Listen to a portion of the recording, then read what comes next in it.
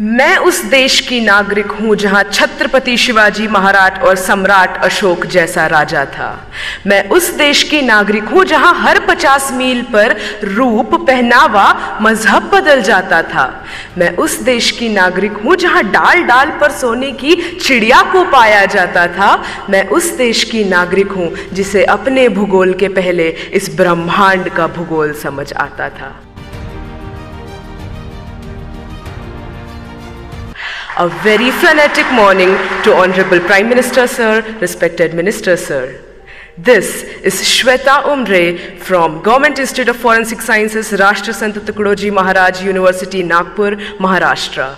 Today, I will be speaking on the topic connecting India economically, culturally and geographically.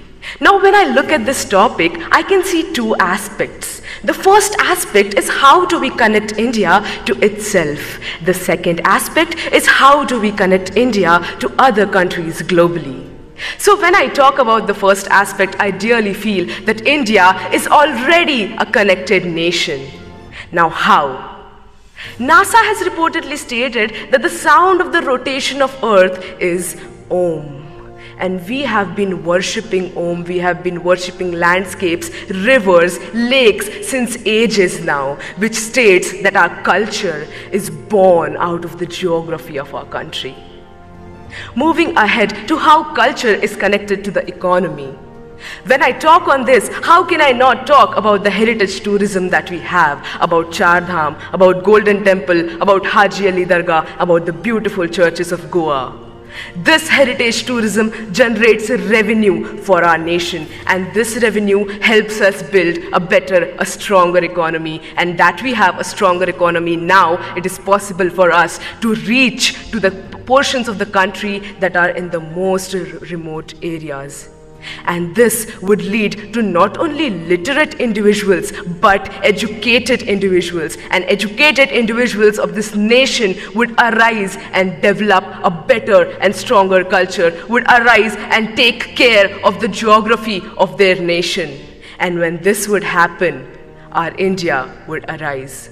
Talking of geography, when I see that people who drink water in Bengal, it comes from the Himalayas. The people who experience rainfalls in Mumbai are the clouds that are coming from Gujarat. And we have the second largest network of roads in the world, thanks to the 3% taxpayers of this country.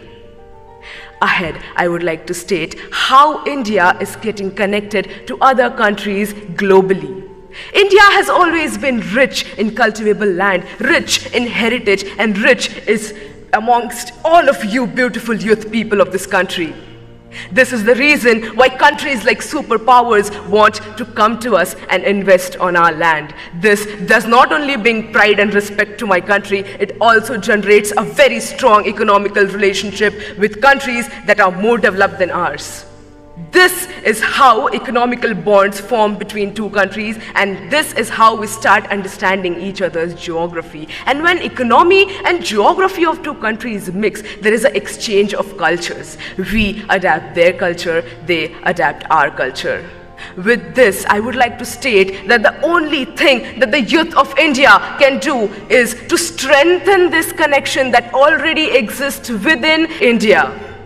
How can we do this? We can do this by taking active participation and understanding what our responsibilities and our duties towards our country, our nation, our people. And the day we realize our responsibilities, the day we start working hard, the face of this nation will change. And let's do this. Let's hold our hands, work even harder, and let's do what India was born to do. To build love, to build respect, and to generate peace.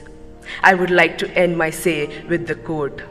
जिस दिन तेरी फतह का परचम इस मिट्टी पर लहराएगा, जिस दिन तेरी फतह का परचम इस मिट्टी पर लहराएगा, क्या ज़मीं क्या आसमां ये हिंदुस्तान मिल जाएगा. With this, I end my say. जय हिंद.